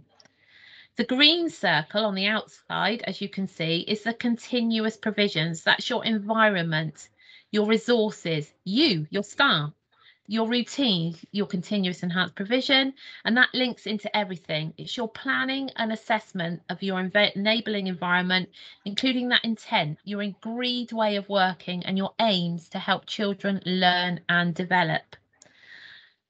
So if we look at number one, the teaching and learning based on children's interests. Now, all aspects of the curriculum require practitioners to be flexible and to take account of children's interests. And these are your activities, planned and spontaneous, and include the implementation. So how are you going to do this? So how are you going to teach children and learn and extend their interests? Thinking about that. So what's your role in it? And then number two is that regular cycle of learning. And that will be your curriculum will be a progress model, which we have discussed in previous trainings. And we need to remember that when we are building on children's interests, we are planning to broaden or deepen those interests. So the progress model will specifically link to points 2, 3 and 4. So for example, if we're thinking about the core books and rhymes box in box A, we would obviously begin with those very simple, repetitive texts. So imagine back to my Three Little Pigs example. You know, if one of your core books was that, you would start with those very basic, simple stories and then expand on that with more complicated and complex vocabulary in possibly a slightly longer story. And the same with rhymes and songs. And over time, children would progress onto text with more, like I said, complex vocabulary and structure. The same with forest schools. You wouldn't just take a group of children out to a forest and start lighting fires, etc. You would have to start at the very beginning with the introductions to the tools you're going to use, ground rules for safety, and how to use the equipment. So it's the starting points and moving forward, that progression. And then Alison's already outlined visitors, how they can contribute to, you know, that starting point to give children those experiences and those core events. I had visitors into the setting. I can remember, I don't know how she did it, 2 weeks in, one of the children's mums, obviously, that she had twins, and they brought she brought the 2-week-old twins in to the nursery, and wow, that was incredible. That was my planning done for the next couple of 2 or 3 weeks. It was amazing where that led to. So you can see how that can contribute and you can weave in what you want the children to learn through their interests. And other key points within this are that most learning is obviously play-based, indoors and outdoors, crucial to include the outdoors, as many children prefer that to be out there. You know, there is a balance in your curriculum of adult initiated experiences and that guided learning we offer them, and child initiated experiences. And adults take children's interests and their strengths as their starting point, seeing children as a competent learner, you know, really acknowledging and valuing their contribution. And parent involvement, we've touched on this a lot, is absolutely crucial. And looking to the home learning environment to extend, but also to support us as well. We can learn so much from them and they can contribute. So make them feel included as well. So moving on, throughout all of our training, just going to go to that, there we are. Throughout all of our training, we have said that you have to design your own curriculum, curricular goals, curriculum plan, and on our website we have examples of curricular goals and plans, and we have 2 examples here that are taken from these. These are available on our website, our EYFS reforms page, if you would like to look at these further. And obviously we are focusing tonight on communication and language. So in the green box on the left, we have a nursery example, and they have developed curriculum goals for each area of learning. And here we have the communication and language, which will be throughout every day due to the nature of interactions and support, etc.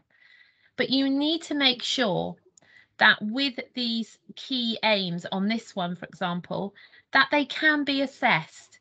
So, for example, the statement that says, sorry, I can't find it now, about where is it? Develop a lifelong love of reading. Sorry, I couldn't see for looking. You know, this is a long-term goal. We're not going to see those children when they're 16, when they're 25. Are they still loving reading? Are they picking up a book, you know, head in a novel when it's bedtime? We will not know that. So we cannot use that as a smart, measurable goal. So we need to really think about making sure that our goals that we set are measurable, like I said, and smart. Really think about that. They have to be outcome led. On the right hand side, you've got 8 curricular goals, and these are from Julie and Grenier in the Sheringham Nursery. And the communication, language and literacy is woven throughout yet again. But their first goal that they use is the settling in and becoming a confident learner. So obviously the first milestone within that would be for children to grow in confidence, and their involvement in nursery activities deepens. And as they progress, they will explore a wider range of activities. They will play for longer periods of time. They will play alongside their friends. They will play collaboratively, and they develop their pretend play, all including interaction verbally and non-verbally. So you can see that will build up to them. Eventually, you could say, yes, they are now a confident learner. Obviously, that always continues in different contexts, but they would work through those. The curricular goal number 2, follow a recipe to bake a bread roll. I'm sure many of you, if you attended one of our introductions to the EYFS reform sessions, are familiar with this. And you can still, all of the, what am I trying to say? All of the milestones in all of these are available on our reforms page. The link is at the bottom if you want to look into this more. But the curricular goal there is to follow a recipe to bake a bread roll. But prior to that, children need to know how to use utensils. So therefore, they're supporting fine motor control, which is practice for using writing implements, as we know. So that links into literacy. They will eventually use a recipe card that might have images on to support their them being able to bake the roll. So that supports to literacy. Print has a meaning, and adults will use language when explaining the recipe and the method. So you've got that introduction to all that different vocabulary, you know, kneading the dough. You know, some children may never have heard those words before. So every area is within an area.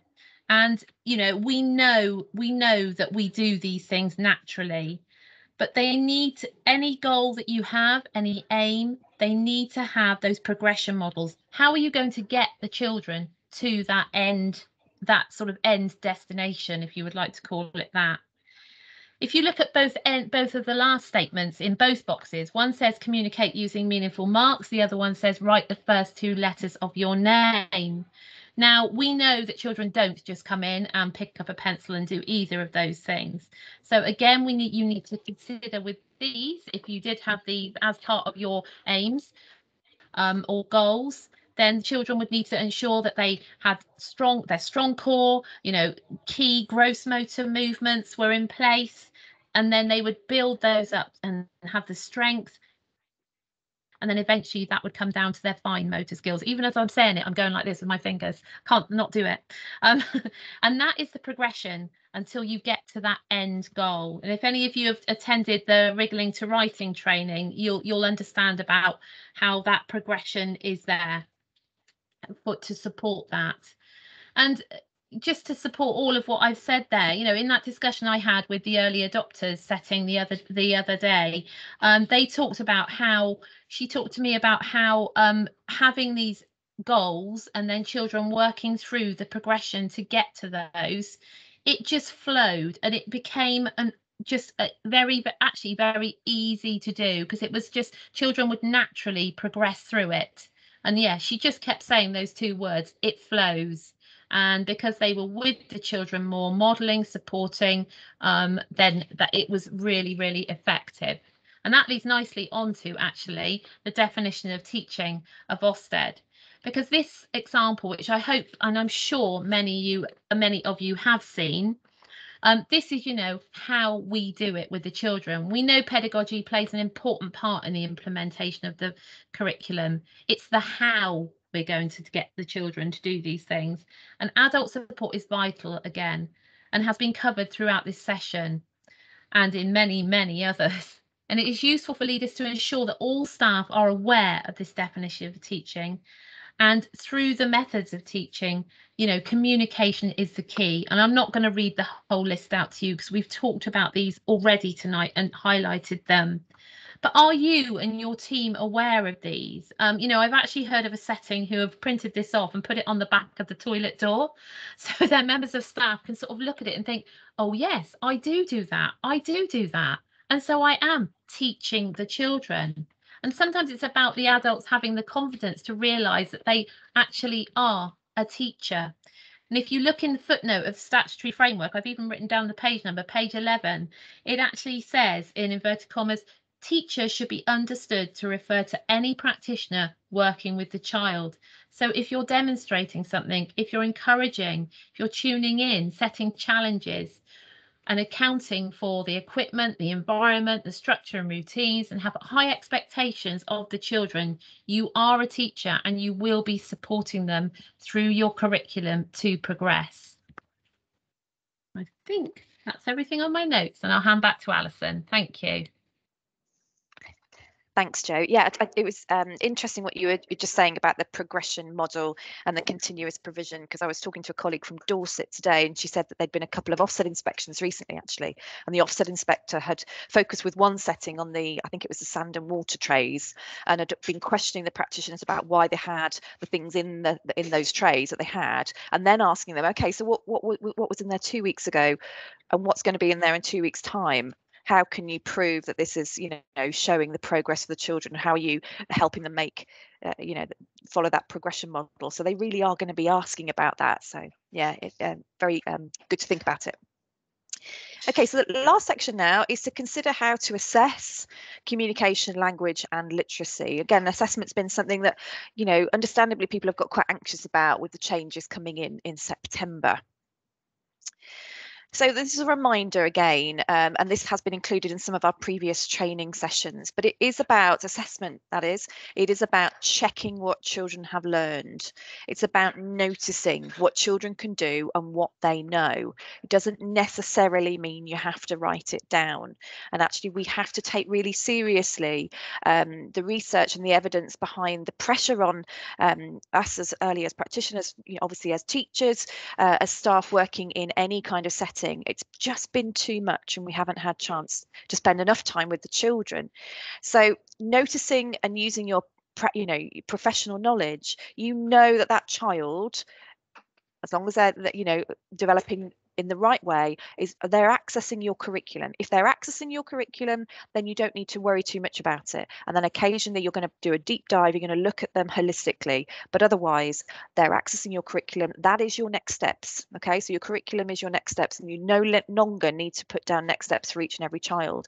If you have a child with SEND or is at risk of falling behind or has an additional need, you may need to do different next steps. But for all children, or for the majority of children, you won't need to do that.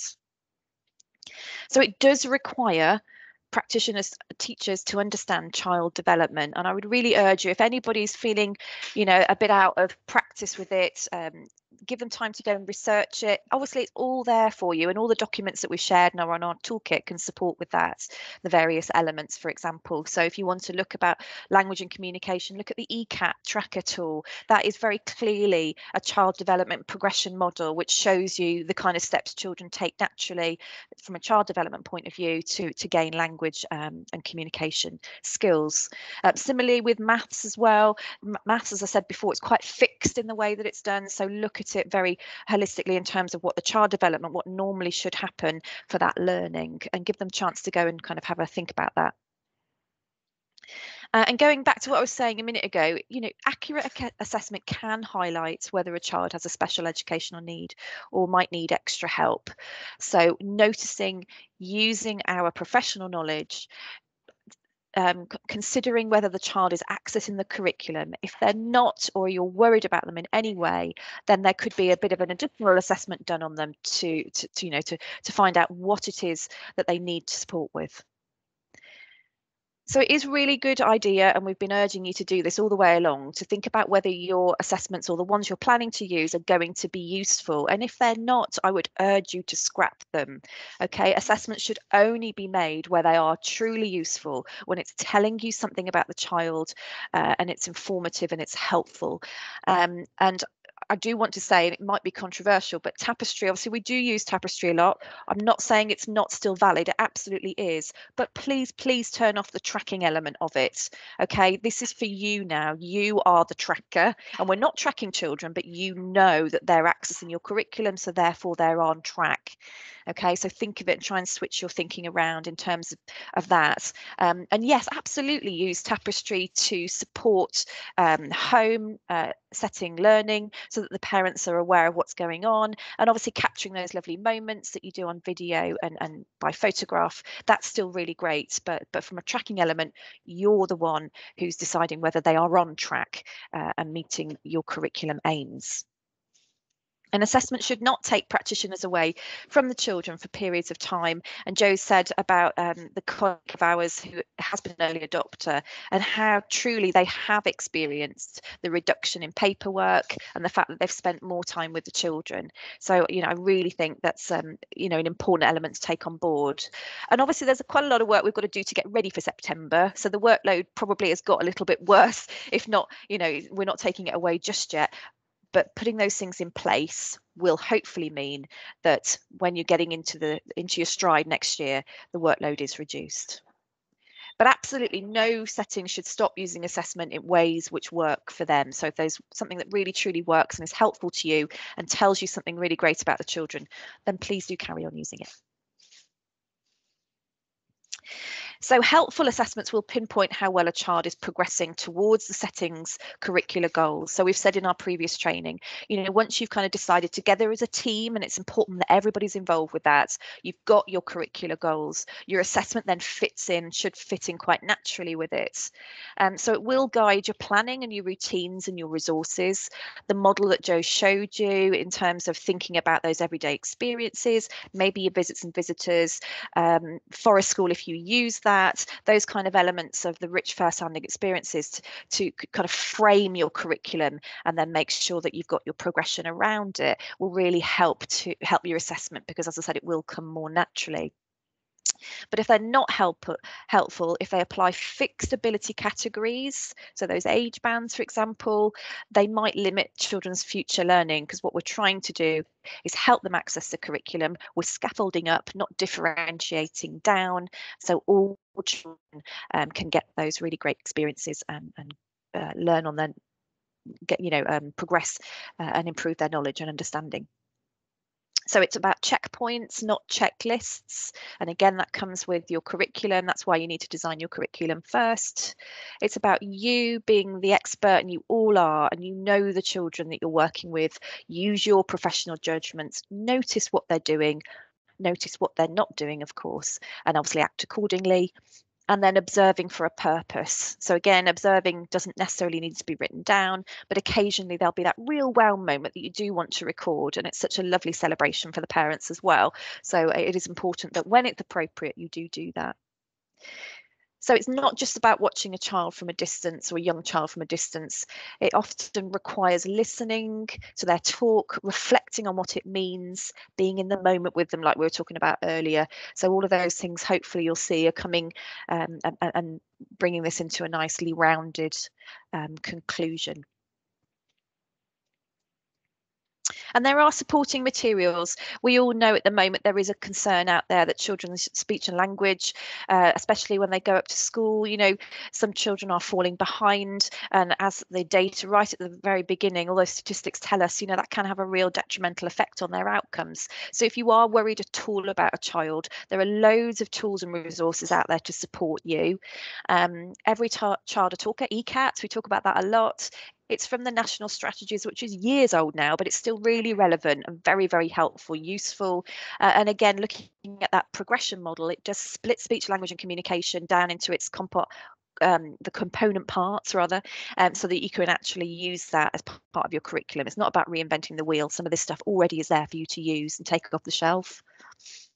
Universally speaking, that's the ages and stages of children's communication development. Again, similarly, you can use that. We've talked about the EEF, Education Endowment Foundation, Preparing for Literacy. I really do stress that's a great document. And then there's an ICANN, Stages of Speech and Language Development, on the right as well. So you can see there's loads of stuff out there to support you, and to do kind of assessments on children, just to make sure that they are on track, accessing your curriculum. And if they're not for any reason, you can do something really timely to support and help them. Okay, so that has finished section 6. That's all the sections done. So really now it's, with the remaining 10 minutes, it's an opportunity rather for us to reflect on what we've heard tonight. We've had some really lovely ideas coming through.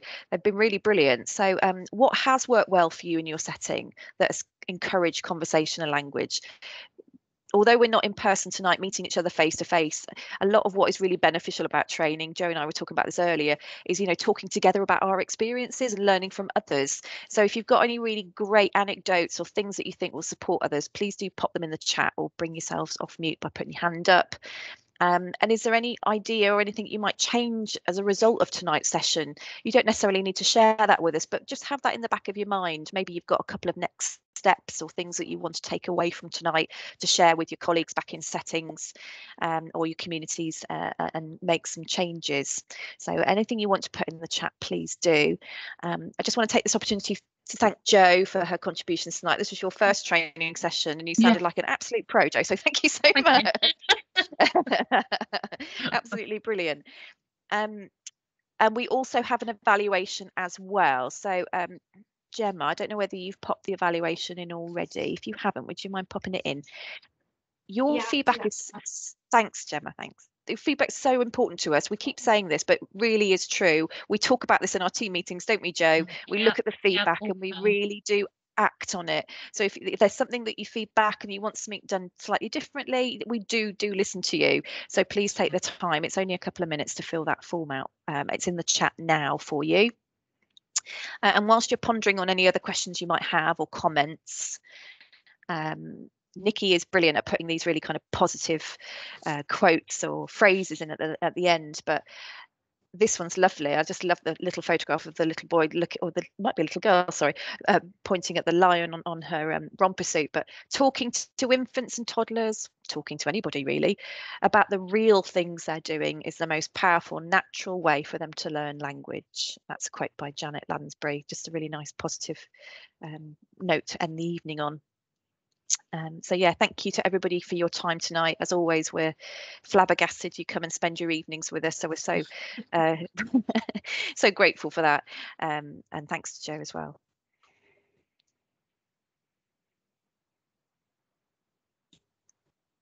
Yeah, there's quite a few of you who've asked for the book corner or the book area audit. I think that's something Nikki might have to sort of put into a format. So I can't say how quickly that will be available, but I will talk to her about it. And it may be something that needs a few weeks development, just to let you know. So it may not be available immediately, but if you want the learning environment audit, that is available on our EYFS reforms page. And so that's for the whole environment.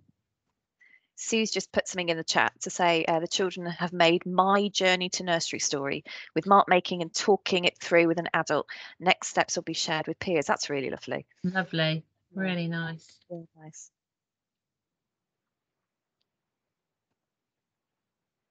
Yeah, we'll be around for the next few minutes until past. So if you'd like to ask us anything, then please do feel free. But otherwise, thank you so much for attending tonight, and have a lovely evening and a great weekend when it comes. And dare I say it, I hope the football goes our way. I can't believe I'm saying that. I'm really not into football, but it's really inspired me. You've just got to join in, haven't you, really? Yeah. Yeah. Oh, thank you, Suzanne. That's really nice of you to say. Thank you. That's lovely. Thank you, everybody. Oh, Kelly's coming. Only yesterday we were lucky enough to have a wedding at the church opposite our preschool. To talk about bell ringing sounds from the church, how the clocks work. We extended this by looking at videos of bell ringers and a walk over to the church too. Lots of interesting language. Brilliant. Yeah. Oh, that just sums it up. That's perfect, isn't it? That really is. Yeah. And many children won't have ever had that experience. No. That's amazing. I still get excited about seeing weddings. One of my daughters is 20. How old is she? That was terrible. I've forgotten. She's 24, and I think she's only been to 2 weddings, and one of those was when she was a baby, so she can't even remember it. So, interesting. Not everybody experiences these things, these sort of events. So lovely. I recorded a version. Yeah, we're recording this one, despite the tech issues with the video. We will share it. We just might have to warn people. Yeah, and that's on our EYFS reforms page as well. There's a link to our YouTube channel. We're very techie savvy now with our YouTube channel. Yeah, and all of our trainings linked to the reforms are also available on there. Yeah. No, I agree, Kay. Miss face-to-face chats and sharing. So do we. They will come back. I think we're just going to have to do a mixture of both, because we've had such overwhelming positive comments about training virtually as well, just being so flexible and people are able to engage with it so easily. So we will do a mixture of both in the future, definitely.